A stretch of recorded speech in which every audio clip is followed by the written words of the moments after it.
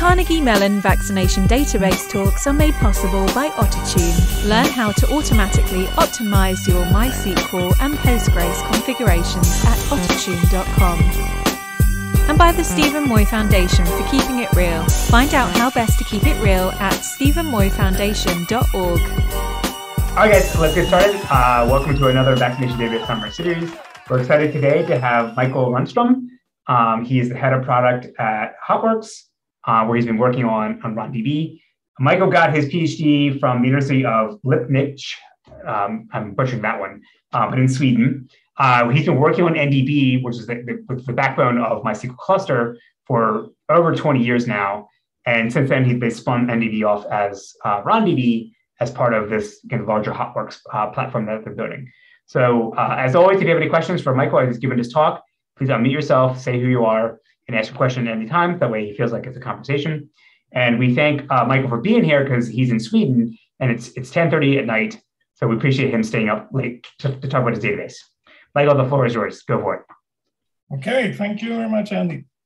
So RonDB is, as mentioned, is a fork of something called MySQL NDB cluster, which originated within Ericsson in the 90s and has been developed a long time since then and is still actually developed inside of Oracle.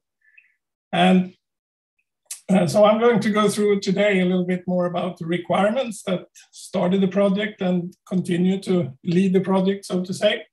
I'm going to talk a little bit about LATS, what that is, about the architecture of RonDB, use cases, how do we do high availability, some of the basics about data distribution and a lot of other things. And then at the end, I'm going to do some deep dive, and particularly I'm planning to do a deep dive into how we do checkpoints in RonDB. So that's more of where we go into details. So a little bit about NDB in the beginning. I mean, I've always been very interested in numbers, still am. And when you do benchmark, you get numbers. So I always have this keen interest in getting things to work faster and faster and faster. So that's always been an interest for me. And so one of the things about RonDB is that we try to always make it very fast, both with throughput, low latency, high availability, and now also scalable storage. So we have a lot of interesting benchmarks, competitions in the past. And the most lucky one was one where we had the competitor was organizing the benchmark, and we still won the benchmark. That was a pretty nice one when they actually changed the rules 3 times just to try to win it, but we still won 3 times. So can you name names? We'll bleep it out. Well, the other ones were internal databases inside of Ericsson, and then there was a database called Clustra, which was bought by Sun in 20 years ago, and it's not nowadays. It's gone from the earth. Amnesia was one of them. Okie doke. So let's move into requirements. So the original requirements came from the telecom systems. And the idea here was that you had tens of interactions. When you have, for example, you started a mobile telephone call. So you get a number of interactions, 10, 20, 30 interactions with the database. You have to do all of those in 10 milliseconds, even at high load. That's the requirement. Because people, they are waiting to connect their telephone calls, so they don't appreciate waiting too much. Obviously, extreme availability. Networking applications is another category. For example, a DNS server, DHCP server, AAA servers, you name it, they all have extreme availability, but they don't have the same requirements on throughput and latency, but availability always on. Gaming applications, they are more about complex interactions and high availability. And the latest thing that RonDB is focusing on now is machine learning applications. And they can have tens to hundreds of interactions within a few tens of milliseconds. And again, there's a user waiting, so you have to complete those. Even at high loads, it has to complete within a few tens of milliseconds. And you can have tens of thousands of such interactions. So there was a benchmark which was performed by Spotify, where they tried this out, and they had 40,000 interactions per second, and they had 200 records that they retrieved in each interaction. And another thing about machine learning applications is that here the size of the storage can grow to all the way up to petabytes. So if we put that together in a technical level, we have the latency requirements. We have to basically, it's driven by users waiting for the database transactions. And it's mobiles, finance, gaming. Availability, downtime equals no phone calls, no social media interaction, no internet, no financial transactions, no business. So obviously, downtime is completely forbidden.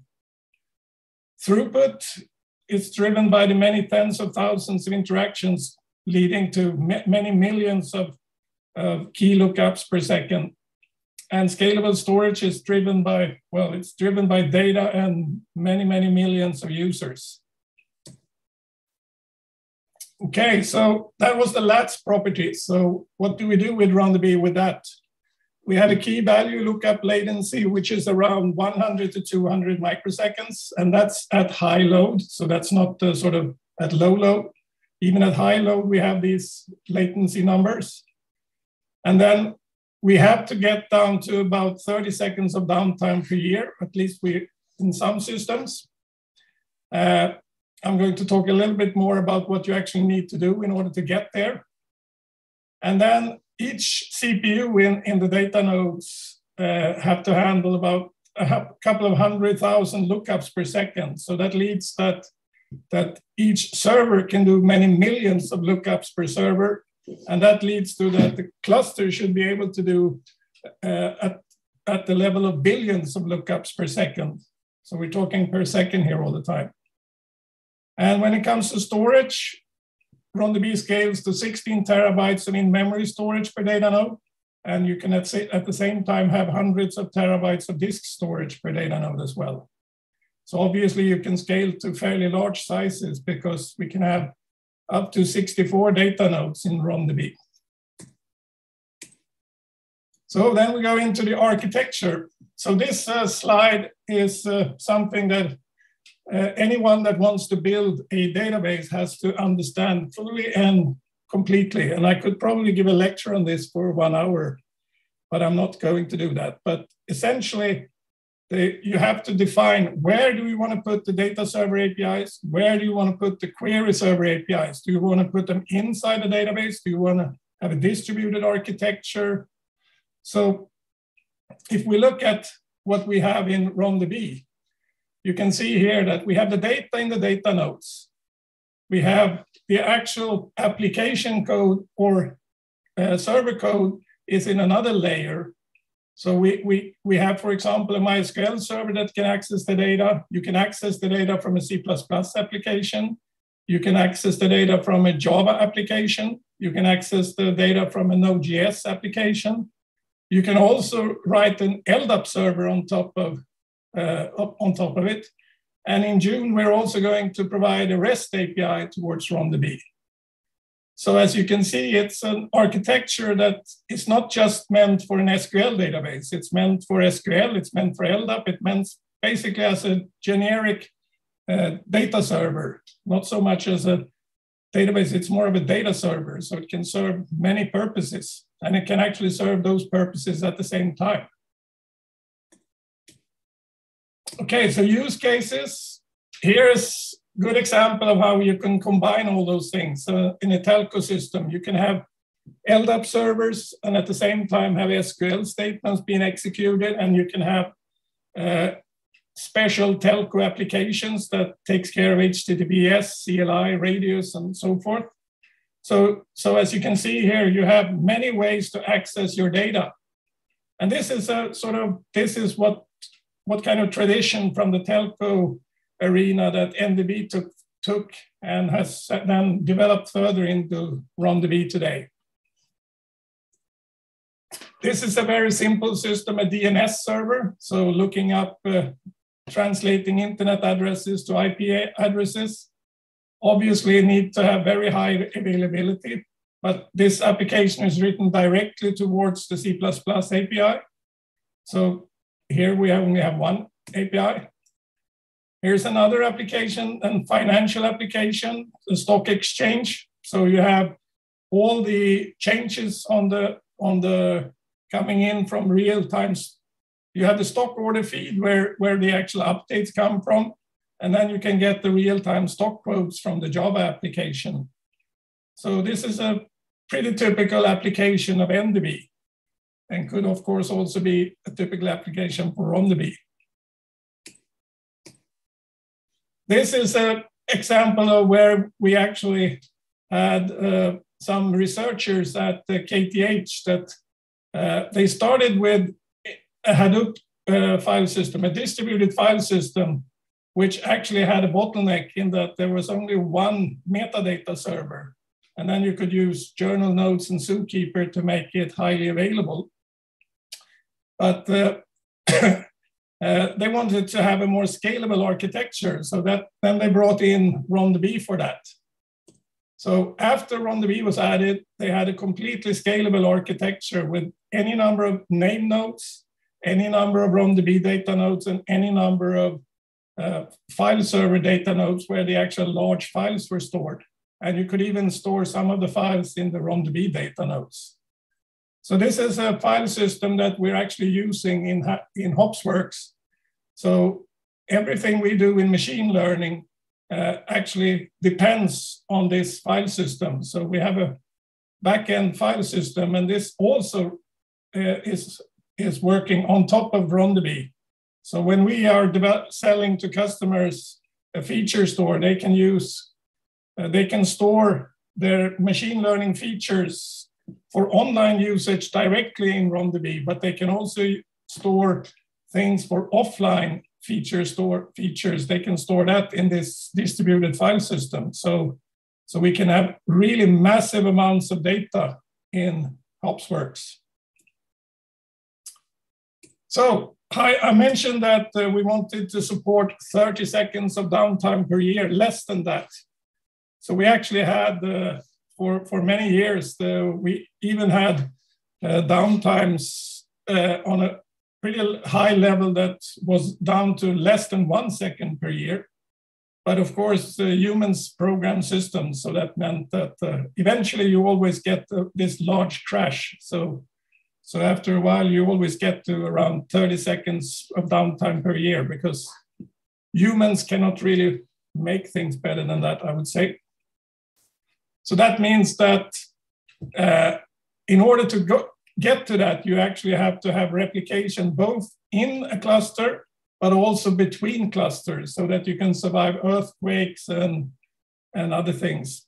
And we have a pretty advanced system in handling this. And the author of that, I noticed that he's here today, Fraser Clement. So he's actually one of the main authors behind this part. So, but I'm not going to talk so much more about that today. So just want to mention that as well as, yeah. You said it's quite sophisticated. Can you, is it like a one sentence that says what makes it special? Is it just good engineering, or is there something more fundamental, like theoretical? It has conflict detection, which is pretty advanced, actually. I don't really know of any other system that has such an advanced conflict detection system. So you can more or less run transactions and have basically discover exactly which conflicts that you interfered with, and based on that, you can write an application that resolves those conflicts. So quite advanced, I would say, but it's probably too advanced for normal users. But from a research point of view, it's probably very interesting to study it. But again, it would take hours to explain all of that. And if you're really interested, I wrote a few chapters about it in a book, which is called MySQL Cluster 7.5 Inside and Out. That's some chapters on that. Okie doke. So in the cloud, you have to sort of, you have virtual machines in a cloud. In order to get the highly available database cluster in the cloud, you actually have to make sure that you put the virtual machines in the correct availability zones. Actually, I mentioned here failure zones as well. So some clouds can also have within an availability zone. Oracle Cloud can do that. I'm pretty sure that Azure can do that. Not 100% sure about all the others. So what is needed here is that you need to make sure that, I haven't really introduced node groups yet, but think about node group as a shard. And so basically that means that you have to make sure that all the nodes within a shard are placed on different availability zones. And then the MySQL service, you can actually scale them any way you want, because as long as you can access a MySQL server, it can access the rest of the cluster. So we also provide managed RonDB. So this is for when our customers want to use RonDB. The only thing they need to do is to create a cluster. They need to specify the number of replicas. They need to specify the VM type of the data nodes. They need to specify the number of node groups, so shards. They need to specify the block storage size, or basically the file system size, and the number of MySQL servers, and the virtual machine type for that. And also they can add API nodes if they like to have some special applications. So it's really simple to create a cluster. You just specify those things and then say start. And even more interesting is what happens when you discover that your cluster is actually too small. Let's say that you wanted to start really small. You started with 1 replica and 4 gigabytes of memory. And now you want to grow to 2 replicas and 16 gigs of memory instead. So the only thing you need to do is to change the number of replicas, specify the new VM type, and then basically just say submit. And then the software will make sure that this change happens, and it happens online. So you can continue sending transactions to the cluster, and it will still operate. And if you want to go down from 2 replicas to 1 replica, that can be done. You can go up to 3 replicas. You can change. It could be a bit, to go down is always more difficult than to go up, but because you could actually end up in a situation where you don't have enough memory. But if you have enough memory, you can go down as well. So this is the interface and how it looks. I'm not going to go into any details, but it's, as you can see, it's not, you don't need to be a database expert to start a cluster. You only need to know something about what you want to do. And this is the interface when you want to change the cluster. And then you get the list of the changes to be submitted. And then our software will make sure that these changes happen in an online fashion. It will actually not do all of them at once. It will do one thing at a time to make sure that the cluster stays online all the time. Okay, so let's go into some basics about things. I'm just wondering, let me just, I just need to keep track of time so that I don't You're good. Talk too much. So I already talked a little bit about node groups. So at the very beginning when NDB was designed, there was this choice actually, how do you distribute data? I mean, there's one way of distributing data where you optimize on quick recovery. And you can also choose to optimize on surviving the maximum number of failures. So I decided to go for the variant where we survive as many failures as possible. So this means that if I have 2 node groups, for example, with 2 nodes in each, that means that I can survive up to 2 node failures, actually at the same time even. If I have 1 node group with 3 replicas, I can survive 2 failures as well, but they have to happen 1 at a time. So I cannot survive 2 at the same time. So we can actually survive quite a few failures at the same time, given that we have focused on high availability and not on. So that means that when you recover, you are always using nodes in the same node group. So that means that when we distribute the data, we split the data into partitions in horizontal partitioning. And then we decide that this partition goes into this node group, this partition goes into the second node group, the next one goes into node group 0 again, the next one goes into node group 1 again. But we also distribute the primary partition in an efficient way, so that we have a fair load on the data nodes and on the CPUs. So this is perfectly classic data distribution using hashing. So we have a distributed hash, which we use to perform the partitioning. Very short about the commit protocol. So RonDB also supports transactions. So actually everything that happens in RonDB is performed by transactions. So if you have studied two-phase commit, you might be aware of that there is one variant of two-phase commit, which is called linear two-phase commit. And what you can see here is that we do linear commit for each row. So that means that we first send the commit to the primary and then to the backup, and then sort of back to the transaction coordinator, and then we go back again. So that means that we actually save some communication. But if we have a transaction that involves multiple rows, then those happens in parallel. So we do sort of have an optimization, but we don't do linear commit completely. We do sort of a mix of normal two-phase commit and linear commit. And one problem that you have probably heard about is that the two-phase commit is a blocking protocol. But we actually solve that problem in the way that whenever a node fails, whenever that TC, transaction coordinator, fails, we will take that transaction coordinator and rebuild it. So we will basically rebuild the state of that transaction coordinator so that we can abort or commit all transactions that it was handling at the moment when it crashed.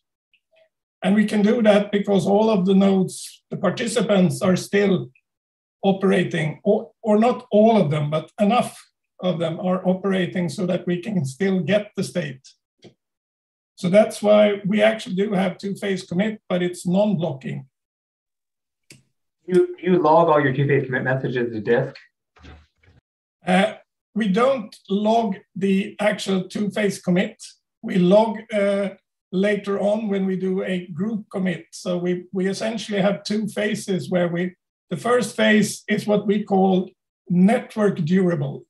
So that means that it will survive crashes, but it won't survive a cluster crash. And then every second we make sure that all those transactions that committed the last second are also forced to disk. So that means that we are disk durable after 1 second, but we are network durable as you commit. Thanks.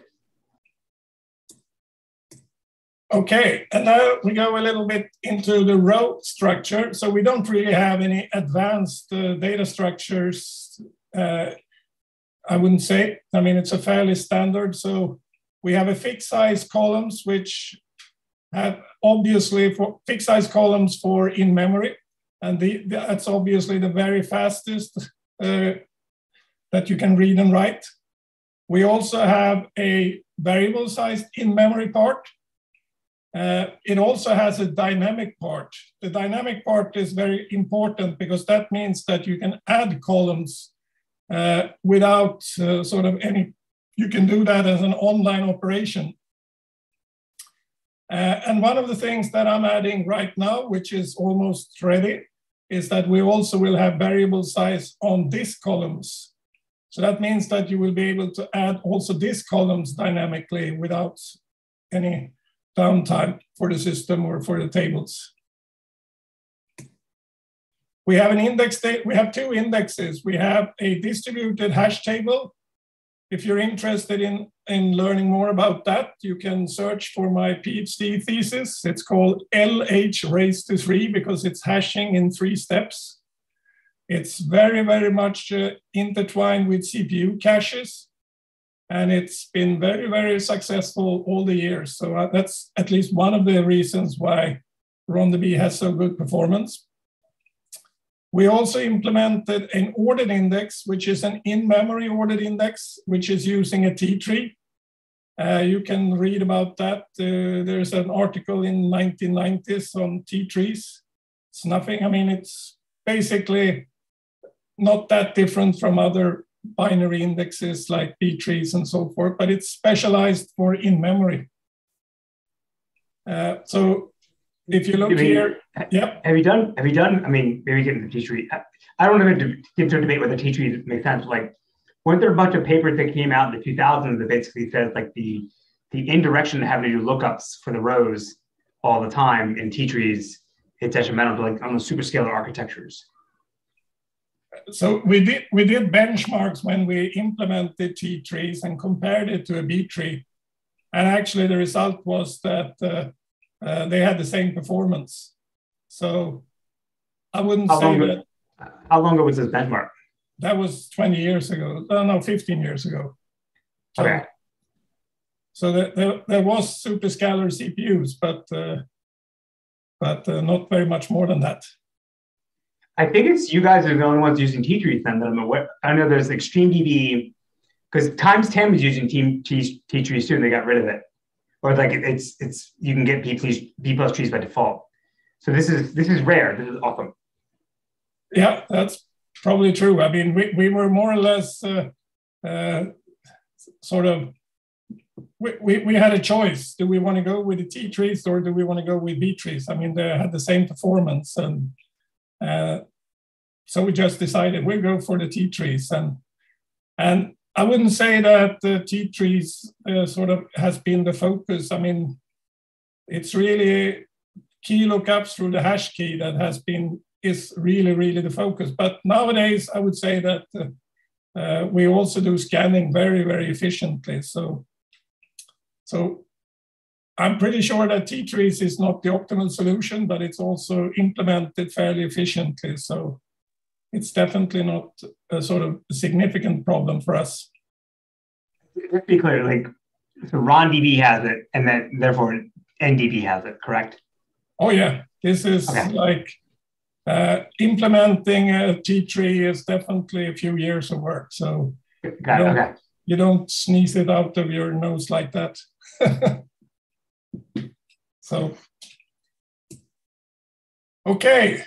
So this, now I'm going into the what we call the virtual machine architecture, but I actually removed the name virtual machine here because it might be a bit, you're probably thinking about virtual machines as virtual machines in clouds and in operating systems, but what virtual machine here is more actually the term virtual machine. It's not.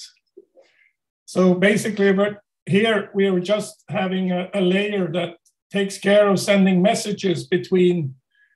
So we have 3 layers here. We have blocks, which is essentially modules of software.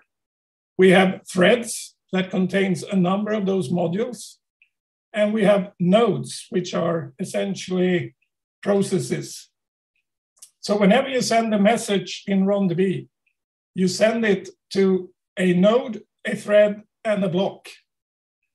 And we have this architecture that makes sure that you can sort of direct it. So you can go internally in a thread, you can go to another thread in the same node, and you can do a send receive over to another node. And the nice thing is that from a programmatical point of view, you don't really see what you're doing. It's only the address that tells you where it's going. So that's an interesting part of the RonDB implementation. Another thing that we've added lately to, and this is actually that started in MDB but completed in RonDB, and that's the memory architecture, where we now have completely taken care of all the data so that we sort of manage the entire data memory inside something we call shared global memory. So effectively, when you start a data node, you more or less, the idea is that you take care of all the memory in the machine, except what the operating system needs and so forth. And then we automatically decide how much memory is going to be used by the different parts. But there is also flexibility. So if for some reason you need more transaction memory at the moment, then you can steal that from some other parts. And if you need a lot of query memory, which is used for complex queries, well, then you can use that. So we manage data much more efficiently nowadays.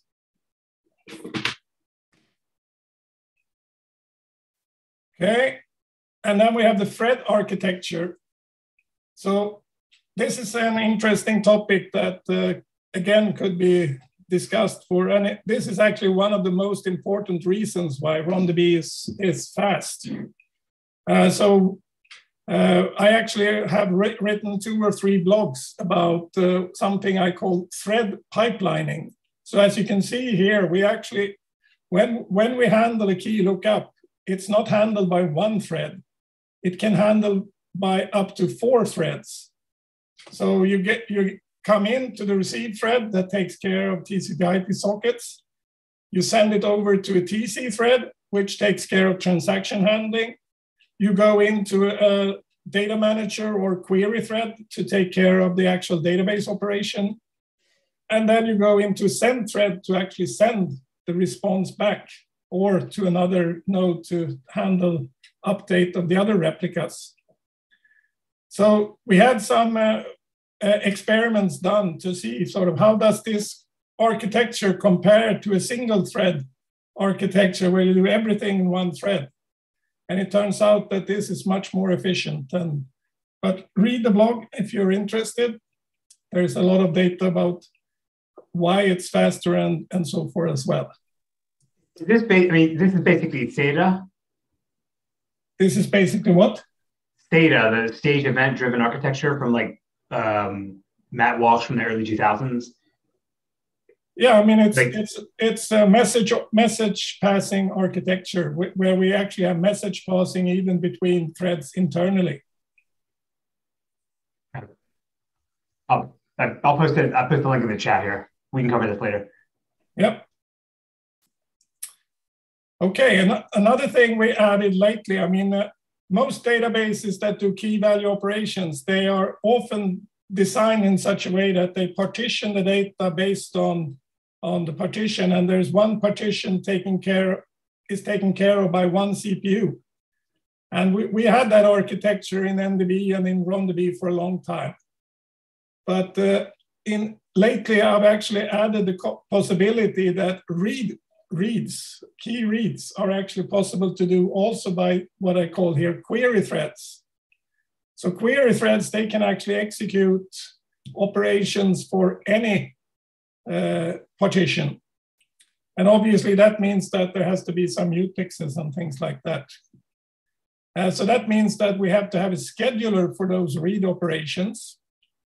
And that scheduler actually takes care to make sure that we only use query threads that share L3 cache with the actual data owning thread. Because writes, they are still performed by the data owning thread. So we have to make sure that query threads that reads the data, that they don't go and read data from the wrong CPUs. It's mostly in AMD CPUs that this matters. So because they have this, they basically developed the CPUs in a different way compared to Intel and ARM. So we'll see what happens with Intel and ARM CPUs if they go the same route. Can you go back to the previous slide? Sorry. Do what? Go back to the previous slide. Yeah. Yeah. So all right. So this is what, there's a bunch of operations, and you have this LDM thread, and you're basically saying when the LDM thread has nothing to do, you're pushing onto its like work queue to go do something, right? Is that what this is?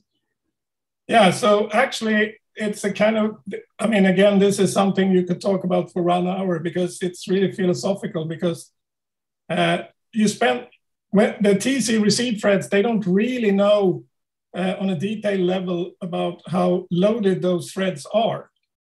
So what we do is that every 50 milliseconds, we distribute data about the load level. But that's a fairly long time in a CPU. So we also take care of looking at queue levels. So, and that means that we at least know what has happened 1 millisecond ago. So based on that information, we choose whether we go to the LDM thread or whether we go to a query thread. And so we have very, very, very detailed information about the load level and the queue levels on each other thread that can handle the query. And then we put it into the queue, and then once it's in the queue, then it will be handled by that thread. It's sort of like coroutines, right? Like it's sort of like you're basically saying, all right, the TC receive thread says, I gotta do some work, but let me go, if I can, let me shove it down to the LDM thread. If I think it's idle, I can take care of it. That's the gist of it. Yeah, more or less, that if the LDM thread is sufficiently idle, go there. And then we have a special query thread that if you look at this picture, you can see that there is a query thread that operates on the same core. And if that's available, then that will be used. If both of those CPUs are very heavily used and there is another one that's not so heavily used, then we can put it on a different CPU core, but still on the same L3 cache. All right, I understand. Yep. So that was kind of interesting. It's the first time I've been reading a physical book about time and philosophy and apply that within a computer server. Kind of interesting. At least I thought so. So some RonDB resources before I dive into the advanced stuff about checkpoints. So RonDB.com, obviously. So if I have time, I will also show you a little bit about this YCSP benchmark. It's kind of cool because it's the first time, as far as I know, that somebody has published numbers on a benchmark when you're doing recovery at the same time as you're running the benchmark. So we provide numbers both on throughput and on latency while the recovery is ongoing and also when the crash is happening. So go there and have a look and see if you have get some interesting ideas. Okay, now I'm going to go into the rest of the time into a topic. I guess it's about 10 minutes left or something like that, or? You have like 15, 20 minutes. Okay, so partial checkpoints is something that I actually spent almost 2.5 years on that project. So it's recovery architecture is inherently complex. Not so much because it's more complex than other code, but mostly because the crash happens not when you did when you had the bug. It happens much later. So the only way to find the bug is to do extremely extensive logging. And that, of course, means that you're changing the timing and so forth. So it's sometimes pretty hard to find the problem. But the reason for changing the checkpointing scheme is pretty easy. So we used to have a full checkpoint, and I looked on other databases that are in-memory databases, and so as far as I've seen, most of them still use full checkpoints. And if you look at what that means, it means that if you have an in-memory data size of, for example, 16 terabytes, it's pretty obvious that it's going to be hard to do a full checkpoint, because that takes ages to write to disk. So we wanted to have an architecture that supports in-memory sizes up to 16 terabytes. We want to be able to survive with a redo log of 64 gigabytes, whatever the workload. We want to be able to have a checkpoint on disk which is no more than 60% more than the actual data size. And with compression, it should be even smaller than the data size. And this is obviously driven by memory sizes growing and the introduction of SSDs. I think the 64 gigs log size, that's just like, that's a number you guys came up with, right? That's not something specific to RonDB. I came up with that simply because that's what was required when I was running at the very, very high load. Okay. So with 32 gigabytes, I wasn't really able to get it completely stable in all workloads. Obviously, with most workloads, even 4 gigabytes would be okay. But I always test with very, very, very tough workloads. So, and with 64 gigabytes, more or less everything works. It's not the right time for this conversation, but like, is Y2B a really tough workload if you configure it a certain way, or that's not even like in the ballpark what you guys are considering as a tough workload? So the workload that I used for testing was low. I can show that. I think it's a bit here. So the test case that we used was actually loading data into TPCC with DBT2. So we had 53,000 warehouses. So basically 5 terabytes of in-memory data that you load at about 1 million records per second or something like that. That's impressive, yeah. Yeah, so that was the test case. So we were fortunate enough to have Intel loan us a persistent memory server. So otherwise, it's kind of hard to get hold of a machine with 5 terabytes of data in memory. Okay, so what we concluded is that the full checkpoint isn't really practical beyond 200 gigabytes of memory. And when we were thinking about how to solve this, obviously one solution would be to simply use page-based checkpoints the same way as a disk database does. And I was thinking, well, why not? But then I sort of made some calculations. How would it happen if I have a database of 16 terabytes or 1 terabyte even here only, and I do a page-based checkpoint with 1 million rows committed per second? And it turns out that the page-based checkpoint has to write 320 gigabytes, whereas the row-based checkpoint only has to write 4 gigabytes. So that's 80 times more efficiency with row-based checkpoints. So obviously row-based checkpoints is a lot more complex, but if it's 80 times better, well, you go down the drain and do the complex stuff. So that a row-based partial checkpoint means that you write all the changed rows since the last checkpoint. So you basically, in a sense, the checkpoint is sort of an extra redo log. And you could probably, if you really spend time on it, you could probably combine it with the redo log, but we didn't do that. But you also have to write a subset of all rows in each checkpoint. And what we did was that we divided, RonDB uses a row ID, which consists of a page ID and a page index. And we basically divided the page IDs into 2048 parts.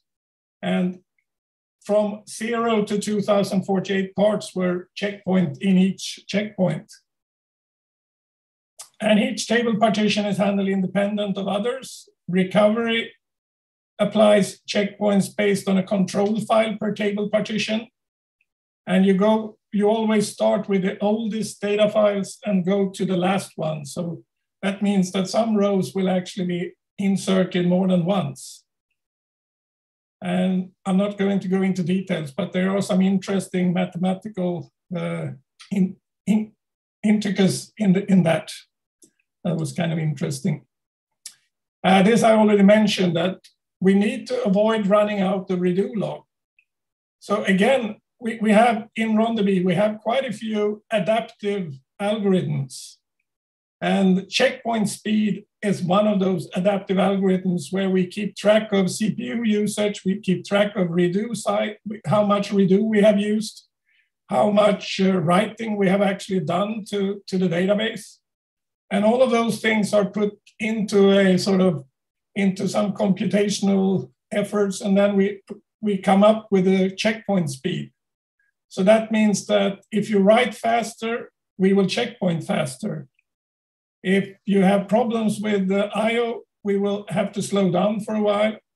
If you use CPUs quite heavily, we will also slow down temporarily the checkpoint thing. So we always try to sort of to provide something which is good. But obviously, if the redo log, if you're almost running out of redo log, we will start spinning up the speed quite heavily. And the test case, as mentioned, was DBT2 with 63,000 warehouses, where each warehouse is about 100 megabytes of data.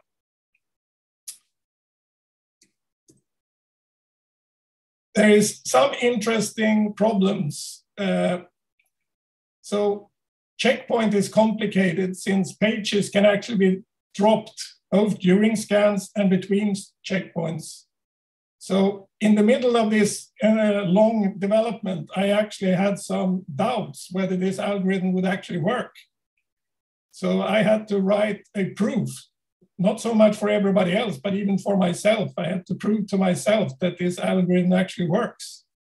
So if you look into the code, you can actually find a 10 to 30 page long proof of the algorithm. So if anybody is interested in seeing if it's actually works, then feel free to do it.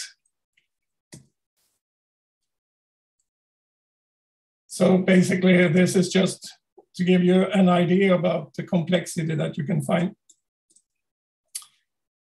Let's see. So when we're scanning a page, we have on each row, we have a timestamp. And the timestamp is implemented by what the thing I talked about previously, the global checkpoint, which is a sort of group commit executed once per second. So that's the level of, if something has happened the last second, we will write that row. If not, we will ignore it. And also there is some work to do when you're writing a row. You have to sort of decide whether the checkpoint has actually already passed it or if it's still to do the checkpoint thing, because checkpoints have to be, the checkpoints are fuzzy, but they are actually transaction consistent at the same time. So probably doesn't explain enough, but. Yeah, what do you mean by that? But they're fuzzy, but they're also consistent? Well, fuzzy means that you don't have to lock anything when you're doing the checkpoint. Yes. Transaction consistent and actually even action consistent means that the checkpoint actually restores a very, very specific point in time. So you have to restore exactly what happened when you started the checkpoint. And the reason for that is that we have to actually we have pointers that points from in-memory data to disk data. So if we don't have a complete synchronization of that checkpoint, those pointers would be able to point to the wrong place. Are you switching to like a multi-version mode when you start the checkpoint, so you have like a consistent snapshot? Yeah, basically we're doing a consistent snapshot, and that means that every time that you make a write, you actually have to check whether a checkpoint is ongoing. So it's a sort of similar to this when you have a page space, then you basically do a consistent snapshot of pages, but here it's for rows instead. So when you check to see is a checkpoint occurring, what does that writing thread do? Does it not overwrite and make a copy, or does it like wait? What does it do? And that's what it says here. It basically writes the row ID into a checkpoint keep list. So that means that that when you commit the transaction, you actually save the old version of the row until you have time to actually write it to disk. Okay, VoltDB does something similar. This makes sense. Yeah, I think this is it's definitely not unique for RonDB, but it's a kind of problem that if you make the solution in a certain way, you have to solve this problem. And I think probably skip this. So this is also an important point, that if we have 1 terabyte of 300 byte rows, that's about 3 billion rows. So if we need to check each of those rows, that will take several seconds of CPU time just to do that. So we had to do a little bit of optimization for that. And so each page has a two-level change map. So that means that we're using 136 bits in the page header to optimize the checkpoints. So that means that if you only have one write in a page, it's sufficient to check those 136 bits and check one part out of 128 of the rows in that page. So this means that we more or less can skip 99% of the rows. We can skip them, when sometimes even more than that. So that this is important to to make sure that the checkpointing itself doesn't consume all CPU power. And it could be necessary to go even further and have change maps on megabytes and so forth, but this seemed to be sufficient for us. Okay, let's see. I think that this is a good time to start seeing if there are questions that anybody else wants to dive into, or have something specifically that they want to know a little bit more about. Anything to talk or like what? Sorry. Like is this the end of the presentation of the slide? No, I mean, I actually have, I can talk a little bit more about one thing more at least that's quick. And so this one I think is kind of cool as well. Yeah, so go for it. We have something called adaptive CPU spinning. So again, this is adaptive. So CPU spinning means more or less that you have a thread, you don't have anything to do. So what do? You go to sleep, or do you stay awake? And in the past, we had a fixed static CPU spinning. So basically we said that let's spin for 100 microseconds independent of what happened. But what we did now is that we have adaptive CPU spinning. So we measure how much activity that we have. So this means that we have sort of a guesstimate on how long time it will take until we will be woken up again. And we also calculate how much time does it take to actually wake up. And then we have 3 different levels of how active you want to be. Do you want to be so active that you only say that you are more or less efficient? Or do you want to focus on low latency, but at a reasonable level? Or do you want to be a database machine and more or less keep awake as much as possible to give the best latency whatsoever, even if it costs a bit? Another nice thing about spinning is that if you're in a hyper-threaded CPU, you actually spinning, you use special machine, you use special what's the name? CPU instructions. And when those are executed, the other CPU in the same core will be much more efficient. So that means that CPU spinning in a hyper-threaded CPU almost comes for free. So that's another nice thing about it.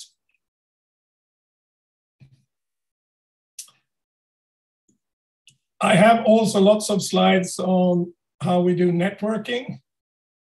I think that that would take us pretty far into the night if I started using that. But maybe one thing I could say is about this. So we actually have, when we are communicating inside a node, we are communicating to memory buffers. And so we implemented that in such a way that each input buffer has a single reader and a single writer concept. So that actually means that we don't have to do any mutexes in order to send a message from one thread to another thread. It does, however, require the use of memory barriers.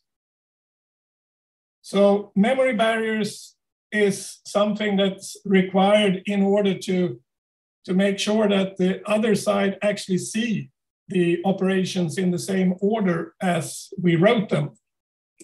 And so there are two types of memory barriers. There are write memory barriers that ensures that the receiving CPU sees all writes up to a certain point. And we have a read memory barrier that ensures that the receiving CPU sees all writes written by the sending CPU. And actually, in order to have a proper thing here, you have to follow this protocol that you see here, so that you have to use a write memory barrier on the sending side, and you have to use a read memory barrier on the receive side. And you have to make sure that you update the head pointer before the memory barrier, or after the memory barrier, I mean, and that you have to write the message before the memory barrier. So you have to be a bit careful when you're writing, but in this way you can actually communicate without locks. And actually, you can even implement this using distributed memory. We used that in a previous version of NDB, but nowadays that happens in a device driver instead, so we don't support it internally in RonDB anymore.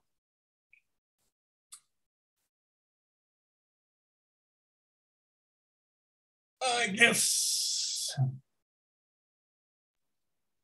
In the sake of time, you want to wrap up?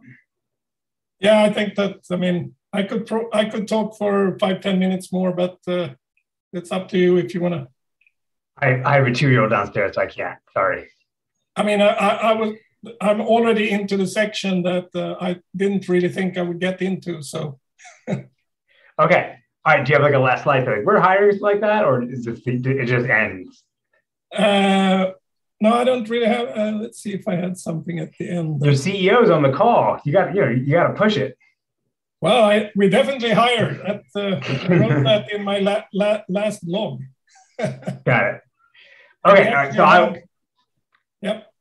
I'll clap on behalf of everyone else. So we'll open up to the audience. We have time for 1 or 2 questions if everyone wants to go for it. Yep. So my question would be, RonDB, or sorry, well, NDB and now RonDB, this was your PhD dissertation, right, from the 90s. Exactly. You've been working on this for 26 years, which is rare, right? There's older than SQLite, which is like, there's one guy doing SQLite. Monty has MySQL, but there's been a lot of people touching that code. But this is, that could have been your baby. So what's the vision? Like what's the next 26 years look like for RonDB for you? Like what, like an ideal scenario? So I think that the feature store is obviously the first couple of years. And what that means is that we want to be able to also handle much more data on disk. We want to be able to scale to more nodes. We want to be able to scale down from nodes. We want to be able to do even more operations online. another thing that I'm hoping that this is something that is mostly worked upon inside of Oracle. So, but I'm hoping that the Oracle team will deliver also some work on complex queries. So we actually, when I was at Oracle, we did quite extensive work on Optima to also make sure that RonDB can work efficiently, pushing down joins.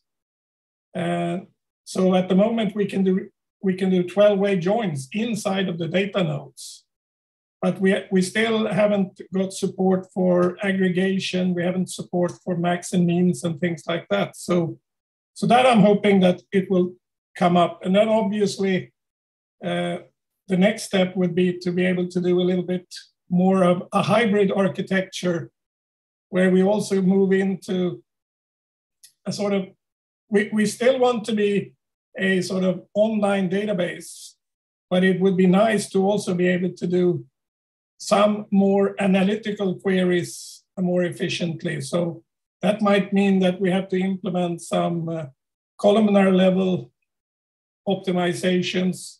Compression is obviously something else. I have satisfied myself with thinking 10, 15 more years. I'm not thinking that I'm going to work more than 15 years at most more. So, I mean, I'm Okay, awesome. Think 25 years ahead, but somebody else has to implement the last 10 years at least. Yes, maybe actually that's one aspect of RonDB or NDB that I didn't realize is like there is actually execution engine logic. Like it's not just get and fetch, like get and delete, get, set, and delete, right? There's other, there is an execution engine down there that you could do some, as you said, joins. Yeah, it's a quite advanced thing actually. So it's called linked joins, I think it's called. So we have some queries can be quite efficient actually, but unfortunately not all queries.